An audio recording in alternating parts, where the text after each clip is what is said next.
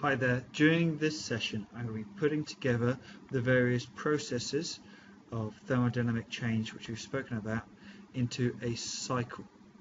So these processes are going to create a cycle which can be repeated again and again and again, very much like what we see with the combustion engine.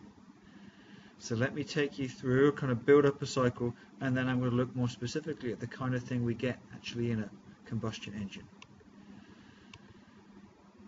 So here's a simple cycle. If I consider a gas and the change, we have an isobaric change where the pressure stays constant and the volume increases. Then I can have an isochoric change, and in this case the volume stays the same as the pressure changes.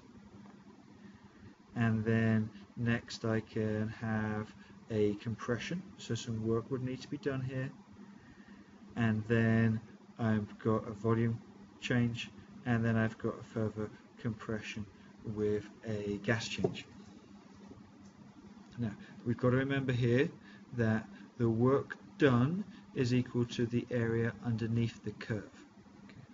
But the thing to recognize is that if we're increasing the volume, that means that what we have here is work done by the gas, with the pressure being the same. Now, here's an example question, okay? So the graph shows a variation of volume with pressure of a system, okay? So it's a rotating system. What work is done in compressing the gas from R to P? Okay.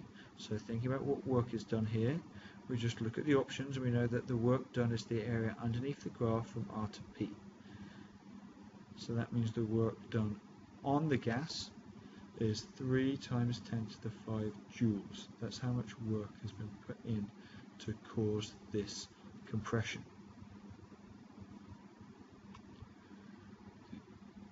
Now, the thing to recognize here is if we're compressing, the work done on the gas will be the area underneath the curve, and what we have is the cylinder expands, we've got the work done by the gas, and that means that net work done by the gas is equal to the area enclosed. So that means the net work done is the work done on the gas, or actually the work done by the gas in total minus the work done on the gas gives us the net work done. And that net work done tells us exactly how much energy has been transferred by this process.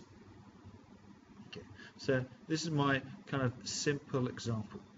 Now, the real world is a little bit more complicated than that, so let me take you through a real world situation. Now what we have here is that it's very, very difficult to maintain a constant pressure change. So what we have is in a piston, so this is a piston, and imagine what's happening here is that we're going through a cycle, and I'm going to talk about this cycle in a bit more detail, but as we can see we have isothermal changes and adiabatic changes, and then isothermal compressions and adiabatic compressions. And that allows us to go through a loop, and this is actually what happens in a piston engine. Okay. So it's not the simple rectangle, but still the net work done is still going to be the area of the shape in the middle of this cycle. So let me talk about these bits in detail, the stages in detail. First of all, we have an isothermal compression. So that means the temperature stays the same whilst we're compressing the gas. And then we have what's known as adiabatic expansion. So there's that expansion.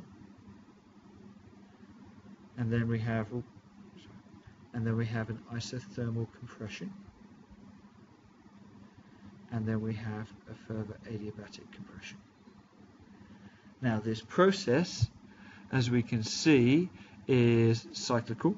Okay, we end up with the same pressure each time, and what we can do here is by having this process, it allows us to produce an engine which we can get to do work for us. that is obviously exactly what we have with a combustion engine.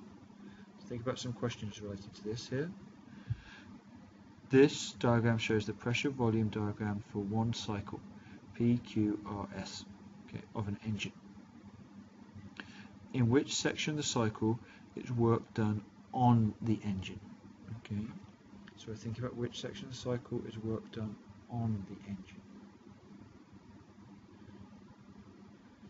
Now, hopefully you've worked out the work is done in this situation in the P to Q only, okay, because that's the only section where we're having to compress the volume and there's an area underneath the graph. Okay, so what we have here is this section here underneath that line, that's the one where work is being done on the engine, and everywhere else in the cycle the engine or the gases involved in the engine are doing the work. So think about another set of questions here. Okay.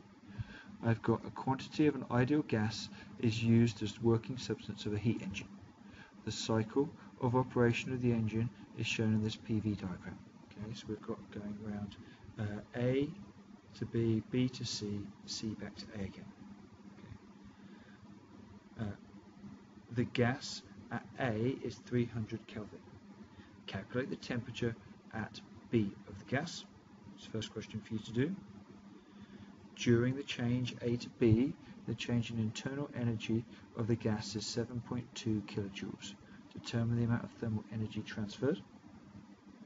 And the third question is state why change B to C, the change in the internal energy of the gas is numerically the same as that is in part B.